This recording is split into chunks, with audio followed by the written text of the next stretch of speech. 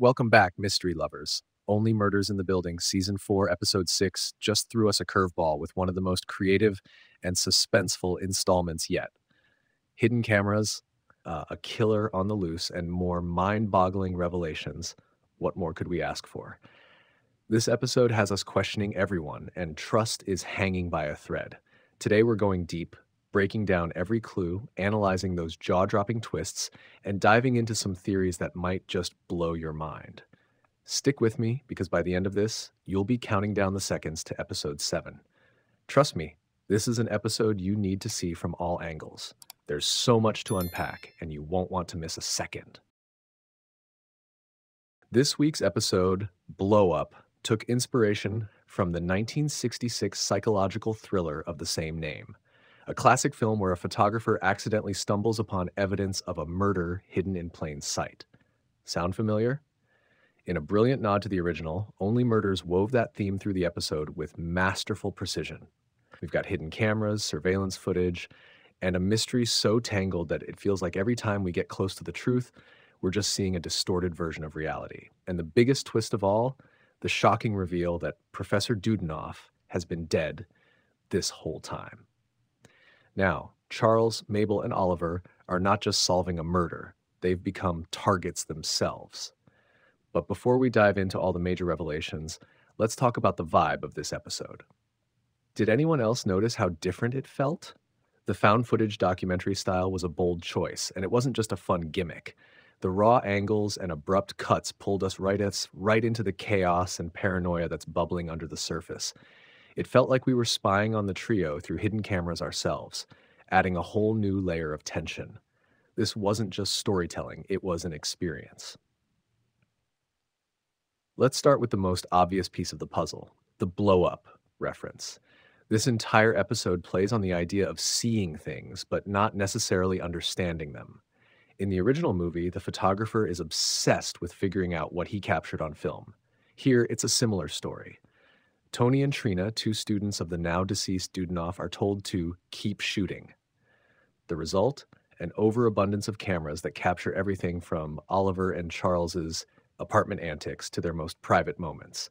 The constant surveillance raises a critical question.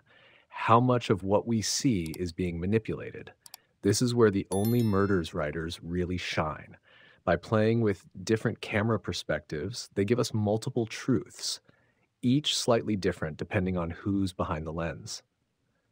The brothers-sisters are using their documentary footage to spin the narrative, but we can't forget, they're also suspects. If they're in control of what we're seeing, what are they hiding? And even more importantly, what are they choosing not to show us?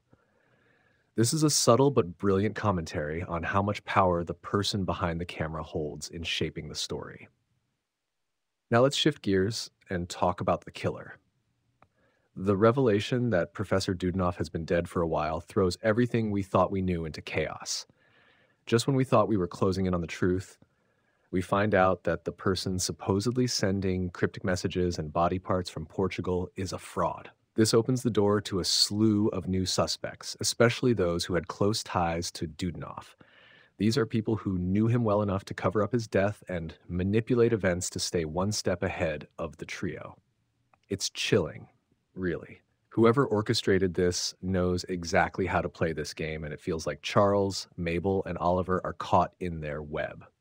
Let's dig deeper into the suspects, because at this point, everyone seems suspicious.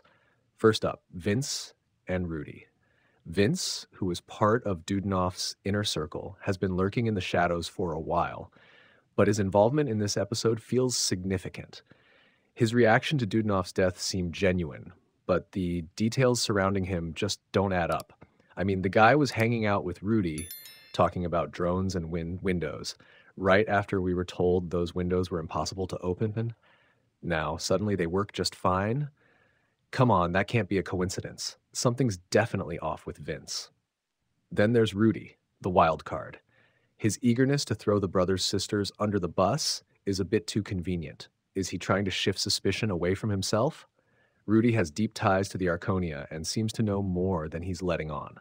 The way he shares information is calculated, almost like he's guiding the investigation toward the wrong conclusion. Could Rudy be the mastermind behind this all, pulling the strings while staying out of the spotlight? And now, the brothers sisters. These two are straight up creepy. Their admission that they would have killed for Dudenoff isn't just a passing remark. It's a massive red flag. They were obsessed with gaining his approval, so obsessed that you have to wonder, could that obsession have driven them to murder? Their visit to the Arconia the night of Saz's murder wasn't a coincidence, that's for sure. Plus, the suitcase filled with cameras they brought for their documentary? Too convenient. And the discovery of hidden cameras that didn't belong to them? That's next level chilling. Someone's been watching, and I'm betting it's someone who knows exactly what's going on. Now let's get to that ending. Wow. The moment the trio finds that hidden camera that didn't belong to the brothers sisters, it's like the rug got pulled out from under us. Someone's been watching them this whole time. Not only that, but they've been manipulating them, feeding them clues and guiding the investigation. And then the text from Saz's phone with surveillance footage of the trio and the message, "I'm watching you," is bone-chilling, right? This is a game changer. It tells us that the killer has been orchestrating events from the start, controlling not just what happens, but how the trio reacts to it. Every lead they've followed could be a red herring, every clue a trap. The Arconia itself might be bugged, meaning nowhere is safe. The stakes just went through the roof. It's no longer about solving a murder, it's about staying alive while a killer who knows their every move plays a twisted game with them. Looking ahead to episode 7, Valley of the Dolls, we're expecting more psychological drama and even deeper dives into the twisted relationship between the brothers sisters and Dudenoff. Will we finally get some answers, or are we about to be led even further down the rabbit hole? It's clear that nothing is what it seems, and episode 7 promises to unravel even more of this intricate mystery. All right, now it's time to get into the wild theories. And I know you have some too, so drop them in the comments. Could Saz have faked her own death to manipulate events from the shadows? It seems a bit too obvious for this show, but stranger things have happened. Another theory? The brothers sisters might have killed Dudenoff, not out of hate, but in a twisted attempt to gain his approval posthumously. But could they be smart enough to frame someone else and get away with it? Personally, I think Rudy and Vince are in this way deeper than they're letting on. There's something fishy about Rudy's constant deflections, and Vince's sudden ability to open his apartment windows doesn't sit right with me. These two know more than they're saying, and it wouldn't surprise me if they were working together. But with this show, you never know. We could be looking right at the killer and still be none the wiser.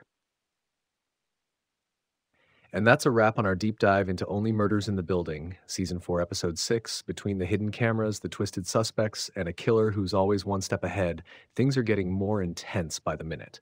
Who do you think is behind the murders? Have we been misled once again, or have we already met the killer? Let me know your thoughts and theories in the comments. Don't forget to hit that subscribe button for more episode breakdowns, theories, and ending explanations. Thanks for watching, and remember, someone's always watching in the Arconia. Thanks for watching, and if you are new to our channel, subscribe and click the bell icon so you do not miss out on our latest videos.